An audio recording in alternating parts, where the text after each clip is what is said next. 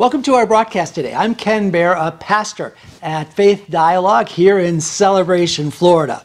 Our ministry works cooperatively with all of the area churches in Celebration, including Celebration Community Church, Corpus Christi Catholic Church, Community Presbyterian Church, Illuminate Church, Celebration Anglican Fellowship, and Celebration Seventh-day Adventist Church.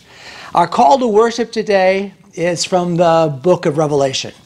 Revelation chapter 3 verse 19 says this. It says, "Those whom I love I rebuke and discipline. So be earnest and repent. Here I am, I stand at the door and knock. If anyone hears my voice and opens the door, I will come in and eat with that person and they with me. To the one who is victorious I will give the right to sit with me on my throne, just as I was victorious and sat down with my Father on his throne. Whoever has ears, let them hear what the Spirit has to say to the churches." Today's worship, we have a treat for you. We have worship from Luke Heinch at Celebration Community Church, as well as a special God Bless America from Community Presbyterian Church. Praise the Lord, His mercy is more, stronger than darkness, new every morn. Our sins, they are many, His mercy is more.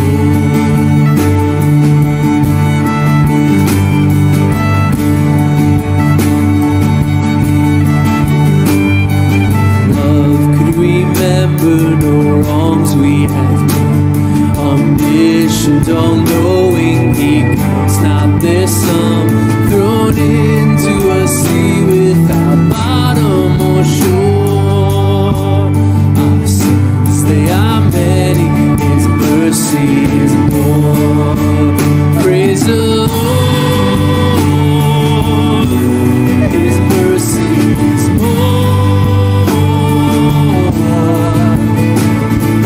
stronger than darkness, new every morn.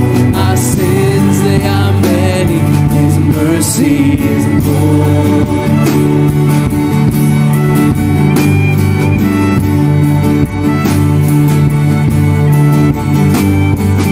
Patience would wait as we constantly grow. What Father so tender is calling us home. He welcomes the weakest, the vilest, the poor. Our sins, they are many, His mercy is more. Praise the Lord, His mercy is more, stronger than darkness, new every morn. Our sins, they are many, His mercy is more.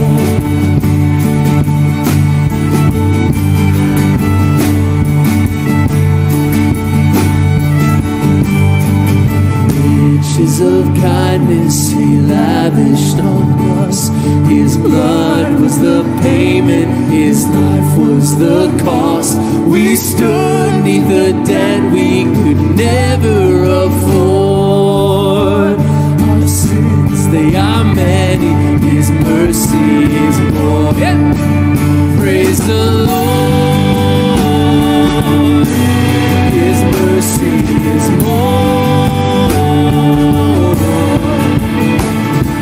stronger than darkness, new every morn. Our sins, they are many, His mercy. Praise the Lord, His mercy is more, stronger than darkness, new every morn. Our sins, they are many, His mercy is more.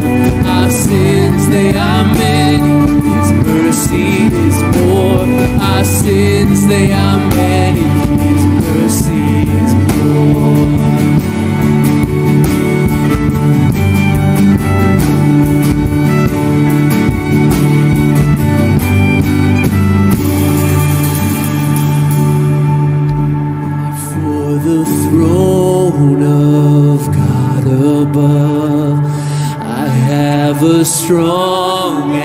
and perfectly, a great high priest whose name is love, whoever lives and pleads for me. My name is graven on his hands, my name is written on his heart. I know that while in heaven he stands, no tongue can bid me thence depart. No tongue can bid me thence depart. When Satan tempts me to despair and tells me of the guilt within, upward I look and see him there, who made an end to all my sin. Because the sinless Savior died, my sinful soul is counted free. For God the just is satisfied to look on him and pardon me, to look on him and pardon me. Because the sinless Savior died, my sinful soul is counted free. For God the just is satisfied to look on him and to look on him and pardon me.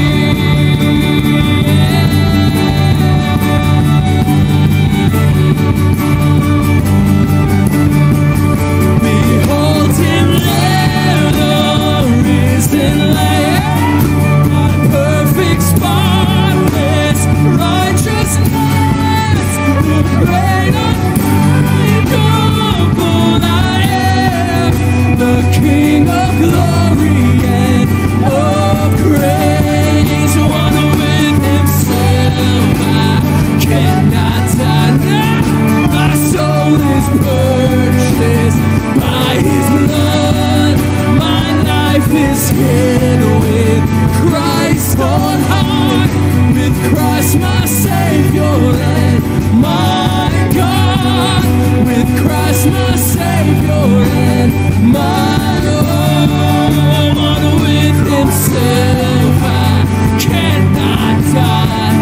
My soul is purchased by his blood, my life is hid with Christ on high, with Christ my Savior and my God, with Christ my Savior and my God.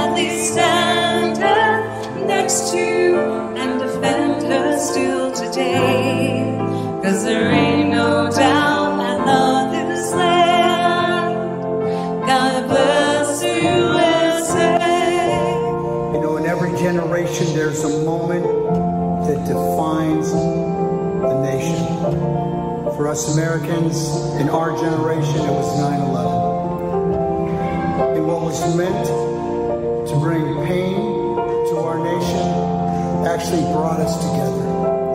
And so, as we remember 9/11, let's remember not only the attack against us, but the spirit that brought us together. The Spirit of God that this nation was founded upon. And let's release that spirit afresh. Amen.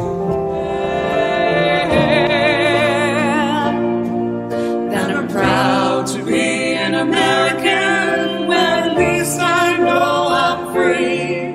And I won't forget the man who died and gave that right to me. And I'd gladly stand up next to them and defend her still today.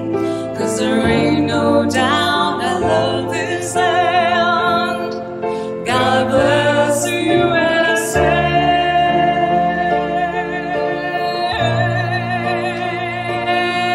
And I'm proud to be an American, where at least I know I'm free.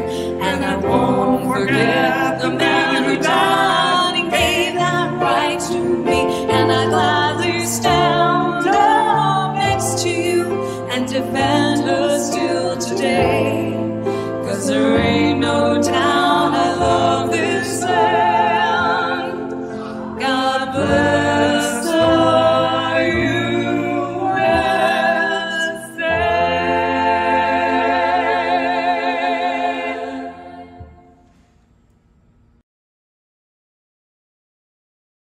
Welcome back.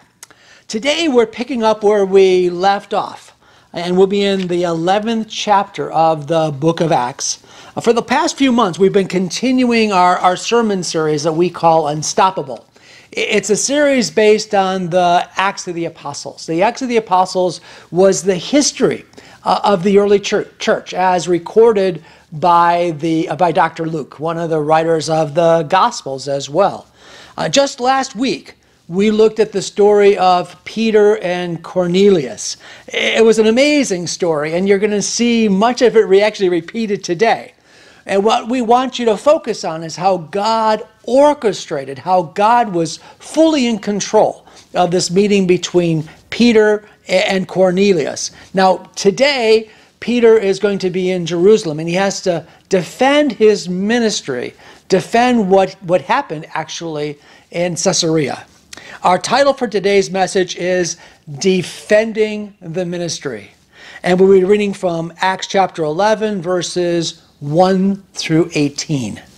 Now the apostles and brethren who were in Judea heard that the Gentiles had also received the word of God.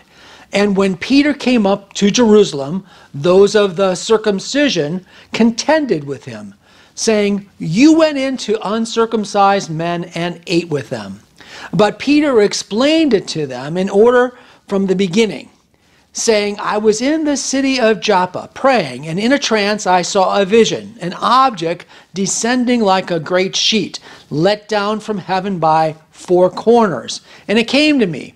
When I observed it intently and considered, I saw four-footed animals of the earth, wild beasts, creeping things, and birds of the air. And I heard a voice saying to me, 'Rise, Peter, kill and eat.' But I said, 'Not so, Lord, for nothing common or unclean has at any time entered my mouth.' But the voice answered me again from heaven, 'What God has cleansed you must not call common.' Now this was done 3 times, and all were drawn up again into heaven. At that very moment 3 men stood before the house where I was, having been sent to me from Caesarea. Then the Spirit told me to go with them, doubting nothing. Moreover, these 6 brethren accompanied me, and we entered the man's house. And he told us how he had seen an angel standing in his house, who said to him, 'Send men to Joppa, and call for Simon, whose surname is Peter, who will tell you words by which you and all your household will be saved.' And as I began to speak, the Holy Spirit fell upon me, as upon us at the beginning. Then I remembered the word of the Lord, how he said, 'John indeed baptized with water, but you shall be baptized with the Holy Spirit.' If, therefore, God gave them the same gift as he gave us when we believed on the Lord Jesus Christ, who was I that I could withstand God? When they heard these things, they became silent, and they glorified God, saying, Then God has also granted to the Gentiles repentance to life.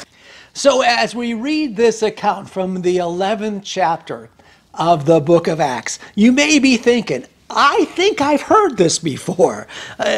Did you think that? Did this story kind of ring a bell? Well, it should have. If you were with us last week, much of what we just read, in fact, almost everything we just read, was actually also in chapter 10. It was in the previous chapter, where the Lord said to Peter, Rise, Peter, kill and eat. Now, there are 21 verses in chapter 10 that were dedicated to this same story. Peter's vision and the meeting with Cornelius and his family and friends, and how the Holy Spirit fell on all of these Gentiles. So Luke, writing on a scroll, decided to preserve this conversation between Peter and the Jewish brothers in Jerusalem, and records the entire encounter. Now, he likely condensed some of it, probably some of the time period. He didn't talk about the route that Peter took back to Jerusalem, or whether it took a few days or a few weeks. He does quote Peter's report in its entirety, and it actually takes up another 18 verses, 387 words, over 4,000 characters. So why, if it's basically a repeat, why did Luke decide to record the entire account, to put in all of this dialogue into this book of Acts? Wouldn't it have been easier for Luke to have said, well, so Peter traveled back to Jerusalem and gave an account of everything that had happened? 13 words, easily said. And realize this is a long time ago. This is old school. This is before computers, before typewriters. According to one of my heroes of the faith, Pastor Chuck Smith, Chuck Smith says that Luke would have been recording this event on a scroll. A book back in the first century was a scroll. Luke would write it on the scroll, unroll it a little bit, write some more, and then roll it back all up when he's done. The large scrolls were 35 feet long. Temple scrolls that would have the writings of the prophet Isaiah, for example, or the prophet Jeremiah would be one of these large scrolls, and it would be kind of difficult to master. It would be about 35 pounds and 35 feet long. The book of Acts actually would fit on one of these large scrolls. You know, we live in such a modern age. We rarely even think of how big our documents get, because they're all stored digitally now. When I'm preparing a message like the one I'm doing today, I'll go on my computer and I'll grab entire books of the Bible, huge commentaries, and I'll Control C, and I'll just copy and paste them into a document for me to work on, rearrange, take those things that I want to be able to have, delete the rest. It's easy today. But it wasn't so for Luke. If Luke records this, and God wants it recorded twice, that means that it's critically important. You know, if God says something once, it's important. If God says something twice in the Bible, it's like he's waving a flag, trying to get our attention. You may have a King James Bible, or maybe you remember in the King James Bible, every now and then you'd be reading and it would say something like, verily, verily, which is actually an old English word for what we would know as truly, truly. And it's mentioned twice like that to get our attention. If you've been to court, or if you watch TV shows that have a court at the very beginning, before the judge walks out, the bailiff will say something like this. He'll say, "Hear ye, hear ye." He'll say it twice. "The court is now in session." And then everybody stands up, everybody gets the attention because the judge is walking into the courtroom. Something important is starting. So what is it about this account of Peter and Cornelius that's so important that God wants to wave a flag at us? He wants to make sure that he has our attention. I believe the key is found in not so much the sheet that was let down from heaven, but what the Lord's response is. Let me read that to you. It says, "Then I observed it intently and considered I saw four-footed animals of the earth, wild beasts, creeping things, and birds of the air. And I heard a voice say to me, 'Rise, Peter, kill and eat.' But I said, 'Not so, Lord, for nothing common or unclean has ever entered my mouth.'" Peter's talking about these animals that are on the sheet, and they're not kosher. They're unclean. But here's the Lord's response, and I think this is key. "But the voice answered me again from heaven, 'What God has cleansed, you must not call common.'" Now this was done 3 times, and all were drawn up again into heaven. So there's even more repetition within the story. The Lord loves to repeat things to make sure that we get it. Peter says that this vision of the sheet was actually given to him 3 times. The Lord is trying to get Peter's attention. Now, for some of you guys, you probably relate. My wife has learned this. I mean, she knows that in order to get my attention, sometimes she needs to repeat herself. She wants to make sure that they understand what she's saying is important, and she wants to make sure that she gets my attention. So the main point here that I believe the Lord is emphasizing is that this pathway to heaven, pathway to salvation, will always be through Jesus. This pathway is now being extended to the Gentiles for the very first time. This gospel is going out into the entire world. Now, Peter needed to see the vision 3 times, and he is now telling the story to the apostles and the brothers in Jerusalem, because this is not something that was expected, even though it really should have been. The prophets and Jesus had given plenty of clues that the entire world was going to benefit from not only the loins of Abraham, but from the ministry of the Messiah. It said that all of the nations would be blessed, and that word nation is the word ethnos, which means to all of the people, including the Gentiles, not just the Jews. So let's look at these verses a little closer and see what else the Lord may be telling us.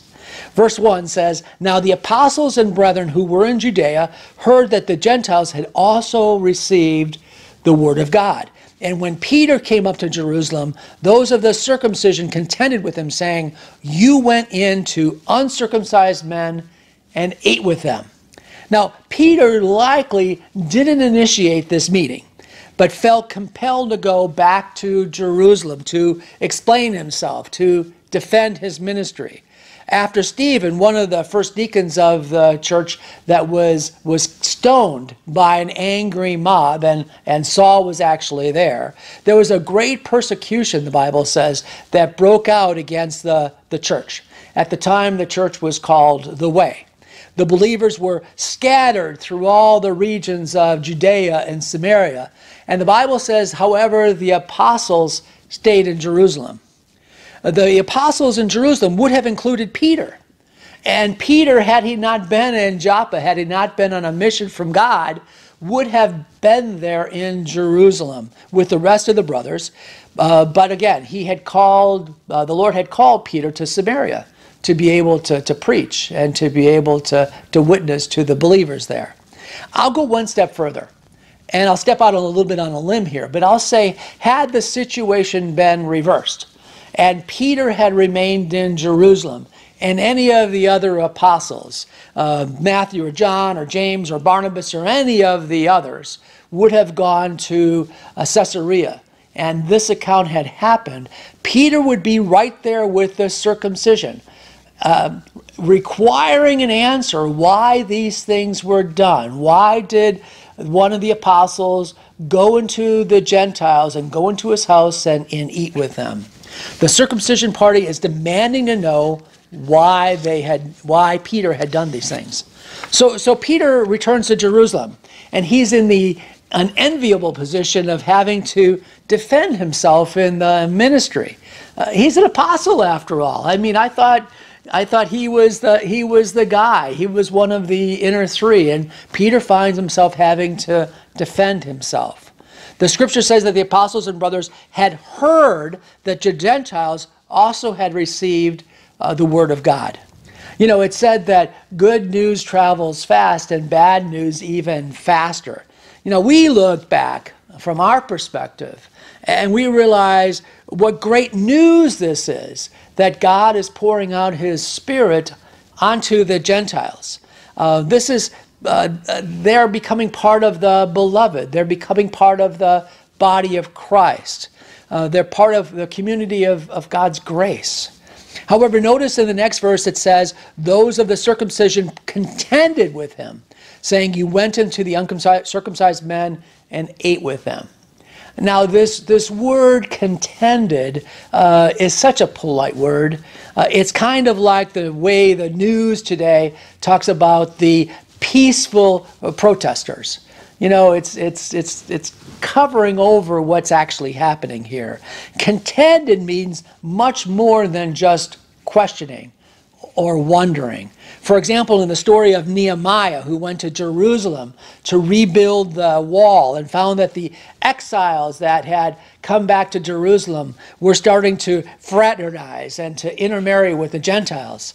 Nehemiah said, and I contended with them, there's that same word, and cursed them, and smote certain of them, and plucked off their hair, and made them swear by God, saying, we shall not give your daughters unto your sons, nor take their daughters unto your sons, or for themselves. I mean, Nehemiah makes it very, very clear what his intentions are, and this is the idea of contending with some other group. Further, in today's passage, this contention was coming from the party of the circumcision, who would later be called the Judaizers. Now, the word Judaizer comes from the Greek word meaning, to live according to Jewish customs. To live according to Jewish customs. They're just called Judaizers. Throughout the history of the church, where God's grace is given out freely to all of those who call upon the name of the Lord, there's always been a group within the church. There's always been a group that always wants it to be grace plus something else. In the case of the Judaizers, it was grace plus all of the Jewish law. Today, it may be grace plus church membership, or grace plus baptism, or maybe it's grace plus baptizing a certain way or by a certain denomination. The early church had a deal specifically, however, with these Judaizers, and we'll come across them again in Acts chapter 15 in a few weeks. And the Apostle Paul will have a few run-ins with these Judaizers as well. It is for this reason that the story is repeated twice in its entirety. And it's also for this reason that we'll actually see two things as a result. Number one, the first is that God orchestrated this entire event. Back in chapter 10, we saw an angel of God had appeared to Cornelius, the Roman centurion, and told him that his prayers had been answered, and that he gave him specific instructions to send men to Joppa to find Peter, and to bring Peter back, because Peter was going to show them the way of salvation. Meanwhile, Peter had this vision of the sheep 3 times. And what we know is that there was all kinds of non-kosher foods on there, non-kosher animals. And the vision told him that the message from heaven said he was to kill and eat, and he was not to call anything that God had cleansed to be common. Plus, when the men from Cornelius had sent actually arrived where Peter was staying, again, a word from heaven, a word from the Spirit of God, told Peter to go with the men, fearing nothing. See, this was all God's doing. If the gospel was going to be preached to all the world, it was going to take something special. God's special anointing, God's special action. God was going to orchestrate this so that the gospel would go not only to the Gentiles, but somebody like Peter would see what God was doing. Now, the second thing that happened was that God ended up saving these Gentiles. We've already read the story of the Holy Spirit falling on these Gentiles. Peter said it was a sign that they were accepted, and then he commanded that they be baptized. So Peter tells them the story. Peter defends his ministry because while Peter was doing exactly what the Lord had commanded, and not only commanded Peter step by step, the Judaizers still weren't willing to embrace what God was doing. While these Judaizers in Jerusalem, and quite frankly, Peter the apostle, were bound by tradition, aren't you glad the Holy Spirit is not? It is for these reasons that the story is repeated in chapter 11. The Holy Spirit wants to make sure he gets our attention. So let's continue. Verse number 12 says this. It says, "Then the Spirit told me to go with them, doubting nothing. Moreover, these 6 brethren accompanied me, and we entered the man's house. And he told us how he had seen an angel standing in his house, who said to him, 'Send men to Joppa, and call for Simon, whose surname is Peter, who will tell you the words by which you and all your household are to be saved.'" Notice that Peter is making sure that the apostles and brothers understand that this was not his doing. Peter, in essence, says, the Spirit did it. The Spirit told me to do it. The Spirit made me do it. Peter doesn't take the blame, responsibility, or the credit. This was all the Spirit's doing. He tells them 2 important things. Number 1, the Spirit told me to go with them. And number 2, 6 brethren accompanied me. Notice that Cornelius had sent 3 men to go get Peter, but Peter sent 6 men back with him to see Cornelius. Now, this was actually a very smart decision by Peter, as these 6 brothers are now 6 eyewitnesses. 6 eyewitnesses, and it's obvious that these 6 eyewitnesses are with Peter as he's talking to the apostles and the other brothers in Jerusalem. Whether Peter knew that he would be having to defend his ministry or not, this was critical, as the testimony of a multitude of witnesses strengthens the case. Remember, that's why Jesus had 12 apostles. There were 120 on the day of Pentecost. And then when Jesus rose from the dead, the Bible says there were over 500 that saw the resurrected Christ on 12 separate occasions. Lots of testimony, lots of eyewitnesses. You know, I find it interesting also that either Peter didn't report what he had actually said in his testimony in giving the gospel to these Gentiles, or that Luke didn't record it. But at the same time, it actually strengthens our point today that this is all about that salvation is a gift of the Spirit of God. It's all about grace plus nothing else.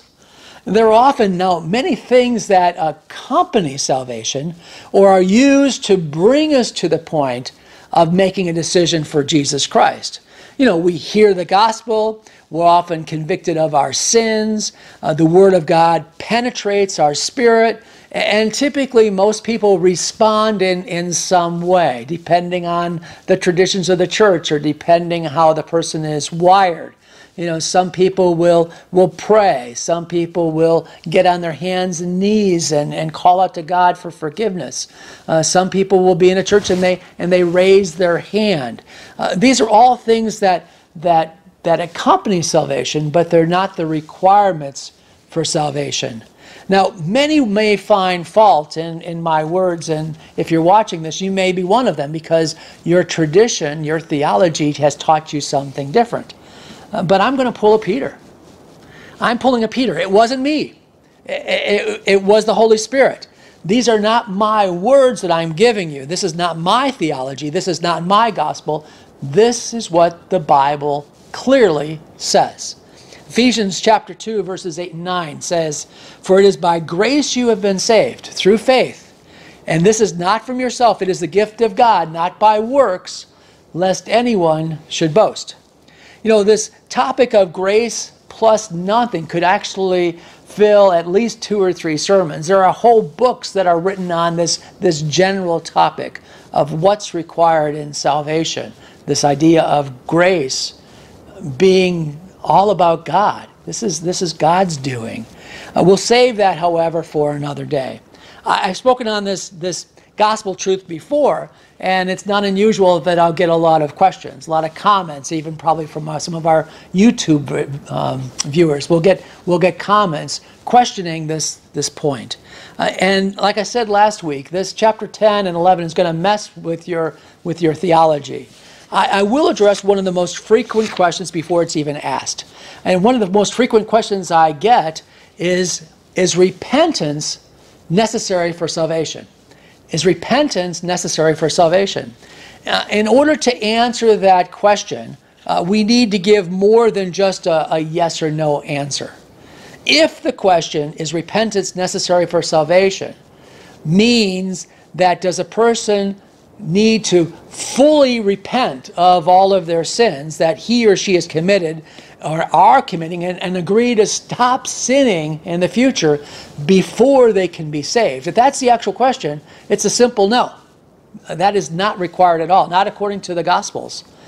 Again, because of the verse we mentioned before in Ephesians 2:8 and 9, as well as the words that are recorded in the Gospel of John.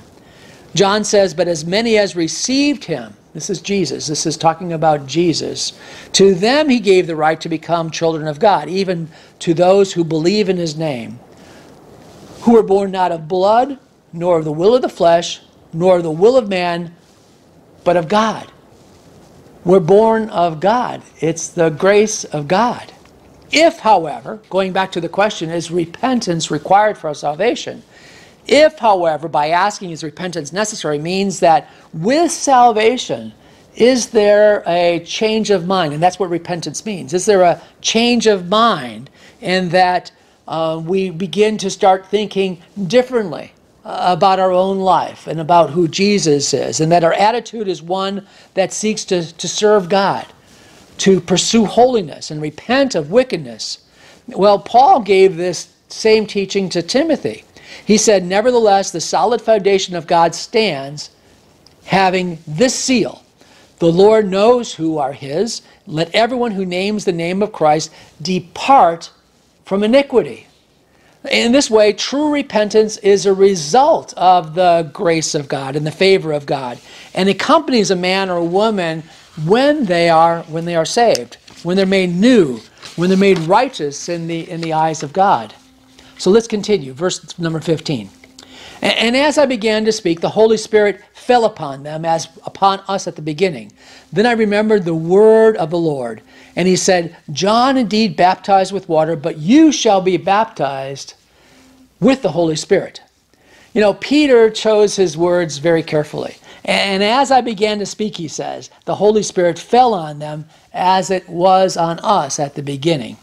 You can almost hear Peter saying, it wasn't me. The Spirit did it. I didn't do anything. Now let's go back to the Judaizers and remember their objection.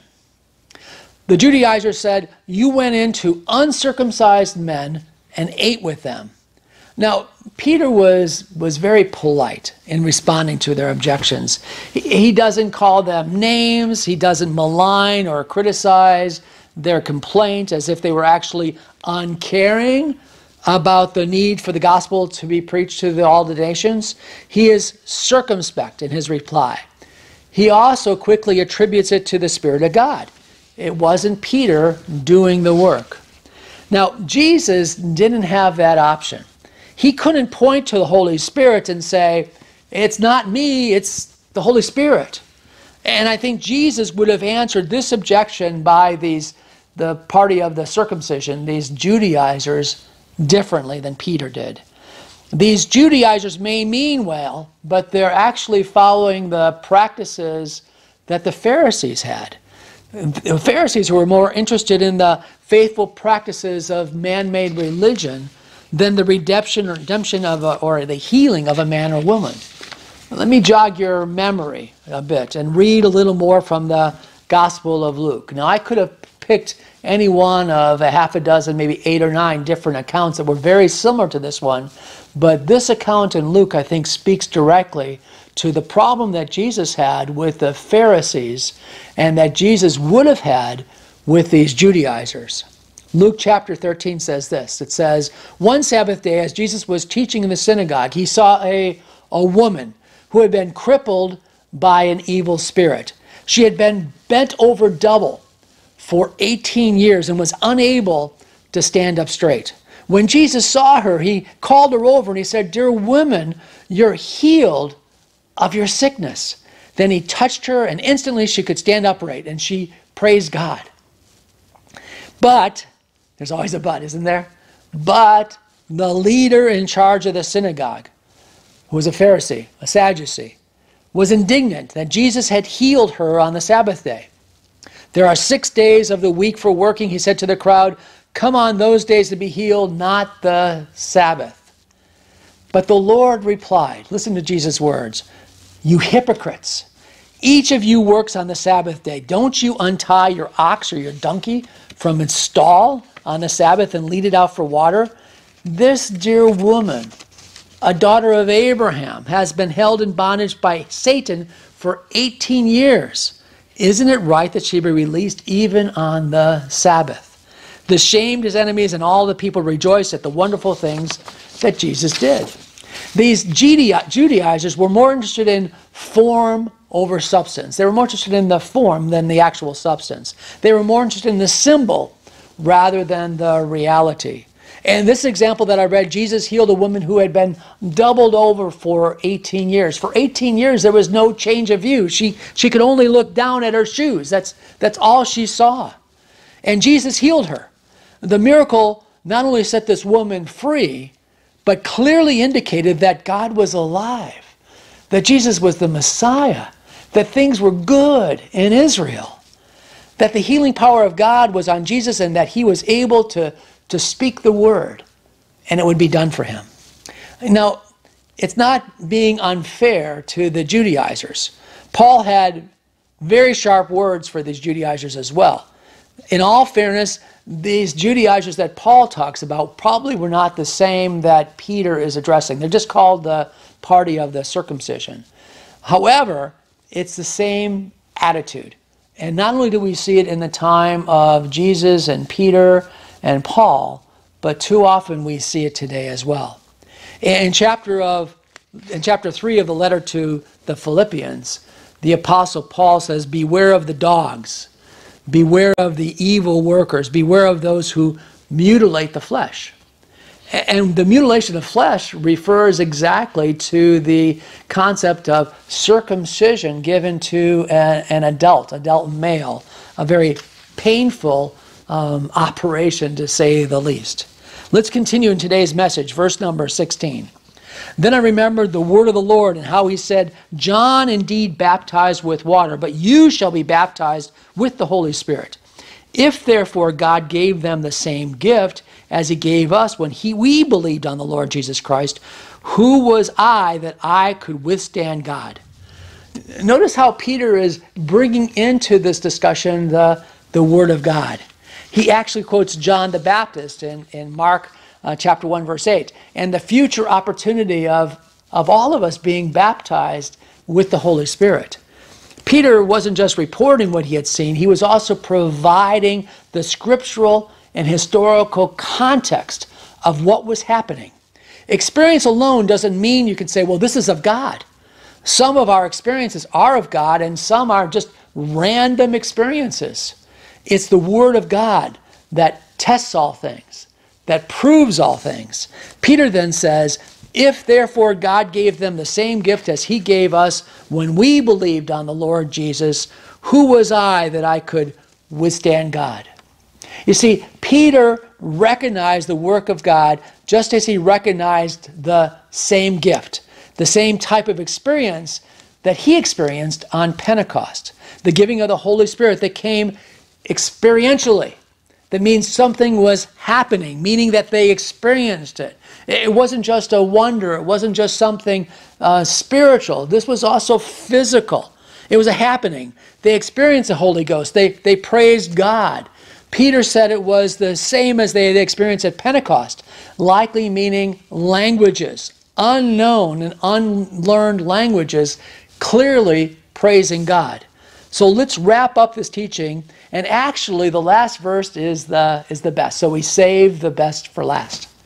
Verse 18, when we heard these things, they became silent, and they glorified God, saying, then God has also granted to the Gentiles repentance of life. You know, often the best response when God does something amazing, awesome, and inspiring, the best response is exactly what happened here. Silence. Just take it in. Now, many people don't like silence. Salesmen have a tendency to want to fill the silence. They keep on talking. They keep on selling something. They want to close the deal. Even when there's nothing more to say, they keep on talking. Theologians can be like that too.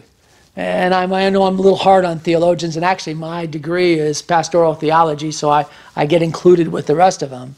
But theologians are often like that. They have to have the last word.